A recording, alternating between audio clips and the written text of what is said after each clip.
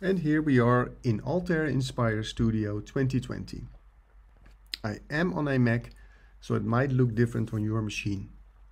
Let's do a little bit of interface tour. All at the top of the screen we'll find the standard menu for working with files, for copying and pasting, your help, etc. Right below the menu we are given access to the ribbons.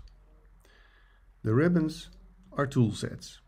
So we start on the ribbon for sketching. Then we have a ribbon for working with curves.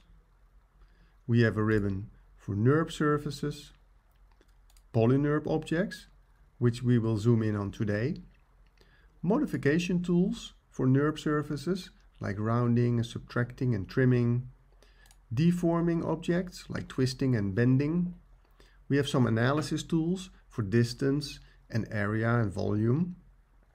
For placing dimensions, we can create 2D technical drawings, we can create photo renders, and we have an option to create an animation.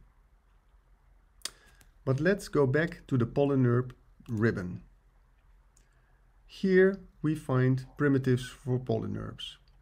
And after the vertical dash, we find tools to manipulate them, to refine them. Now let's start out by drawing a polycube.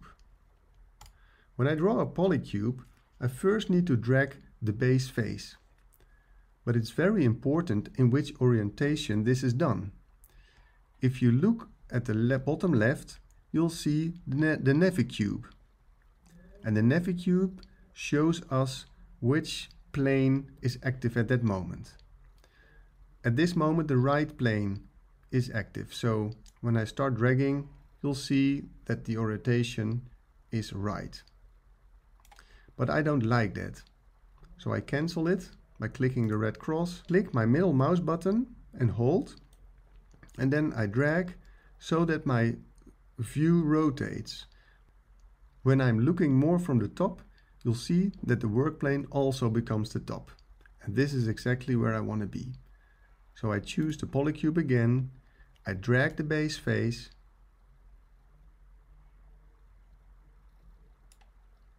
release the mouse and move up and down. I click for the height and here is the object that I created. I can enter some dimensions, like give the height 500, the length 800 and the thickness 400. And when I'm done, I either right click and move the mouse to the left, or I can click the green check mark over here. And now my object is created. I can still use the middle mouse button to rotate the objects, press shift to move it, to pan it.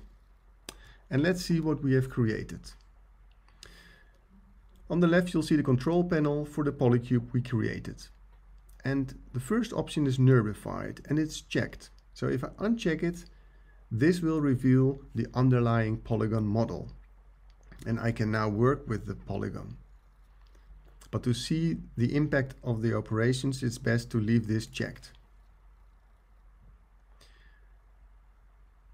If I want to refine my shape, I can add edges because I only now have these edges.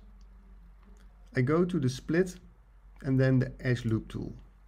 This allows me to introduce more slices and thus refining the shape.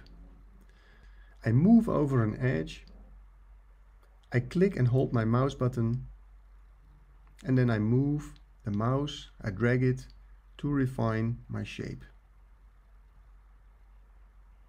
When I'm happy, I release the mouse button and the edge is placed. And I can do this a number of times. I can snap to the center. When I'm done, I click the green check mark. We can almost see a bread toaster being born. These shapes are normally very hard to model using NURB surfaces.